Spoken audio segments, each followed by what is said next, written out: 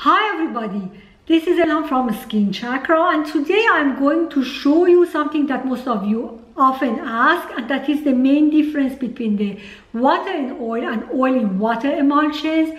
When you are making a water in oil emulsion, you need to measure and adjust the pH of the water phase before you blend two phases together. And why this is the case, we are going to show you right now. This is the water in oil emulsion that does not blend with water. This is the oil in water emulsion that easily blends with water. So here you can and you have to measure the pH after the emulsion is made. And here you cannot do this because this emulsion doesn't blend with water. It is water repellent, and you cannot bring these two somehow together. Look at these beautiful globules.